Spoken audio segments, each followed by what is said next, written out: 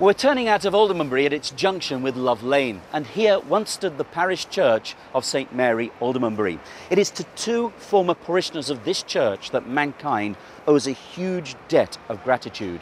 And here's the memorial to John Hemming and Henry Condell, friends of Shakespeare's, fellow actors with Shakespeare, church wardens of this church. These are the two men who selflessly in 1623, 7 years after Shakespeare's death, gathered together all the known manuscripts that Shakespeare had written, and they published them as the first folio of Shakespeare's plays. Had it not been for that act, the chances are that many of his greatest works would have been lost to us. And thus, as it says on the plinth here, they merit the gratitude of all mankind.